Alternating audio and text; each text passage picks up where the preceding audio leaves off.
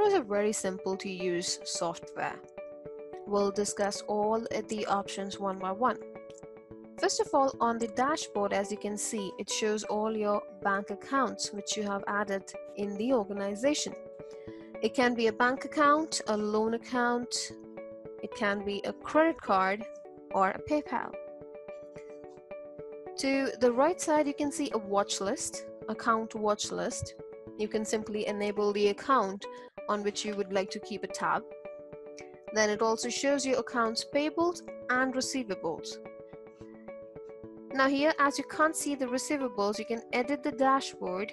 You can choose if you want to hide or show the account. Even you can move the panel if you would like to change the sequence of it and save changes. Then you have the options here under the display name, like your change organization. You can change the organization, simply switch between the accounts from here. Then you have this file section. File section helps you to add the files directly to the Xero. As it's a cloud-based software, you can simply upload files here or take a photograph, or even you can email your documents to Xero. If you would like to segregate or separate the accounts, like you would like to keep the invoices or the bills for their separate suppliers, you can simply create those new accounts. Then we have settings. Now, settings here are the journal settings, which are very important, like your organization details. It gives you the access to add users. You have your invoice, payment, email, payroll, all these settings under this. Now, next, we can see here under the business menu, you have your sales overview, which is the sales dashboard, which shows your invoices, your quotations, and the draft invoices, and even the repeating tab of the invoices provided in your sales overview dashboard. Similarly, for the purchase overview, it gives you the access to the bills, the purchase orders, and the draft purchases. If your company's got expense claims for the reimbursements, you can access expense claims and enter it here. And product and services under the business tab means your inventory. Then you have accounting, which includes your bank accounts, which is similar to your dashboard, because all the bank accounts which are showing up on the dashboard will be shown under your bank accounts. Then you have got reports. We have all these major reports here listed, like your profit and loss, your balance sheet, payables and receivables, your BAS summary.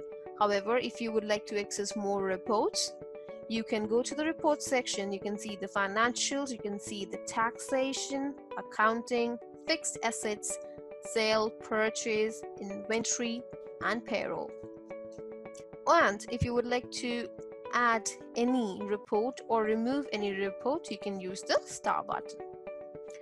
And then we have advanced settings. Advanced settings includes your financial settings, which is the most important thing for a BAS. You have chart of accounts. You can edit and update the chart of accounts here, your tax codes. You have your fixed asset settings. You have your manual journals, and most importantly, conversion balance under advanced settings. If you mark any of the reports under this, it will show the star reports here. Then you have payroll. Payroll gives you the option to create, add employees, their timesheet, their leaves, and do parents.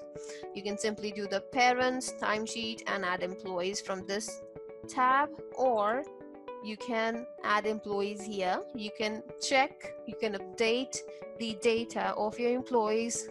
You can create their pay templates. Then you have pay employees. Under this, you can process the pay run. You can add leaves. You can reject leaves and even check the balance of all the employees. How much leave balance do they have? Then you have timesheets, which gives the data of all the hours entered from the employees. Superannuation allows you to create superannuation batch and pay the superannuation directly to the super house from Xero itself. And the STP allows you to make the payment and launch your payroll directly to ATO. The project allows you to track financial performance of different jobs in your business and track time invested on those jobs.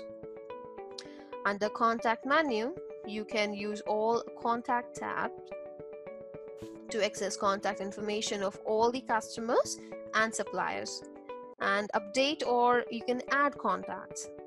And the plus point is the contacts give you the information like their name, contact people, addresses. Then you can see here it's a shortcut key if you want to open a new invoice, bill, contact, a quote, or a purchase order and a manual journal directly. You can even create a spend money and a receive money transaction directly from here rather than going under the main menu tabs. Then this is your notification tab here, which gives you the notification from Xero, or if any emails are sent to Xero under your file section. This will help you to contact Xero support if there are any questions in regards to Xero or the organization which you have created.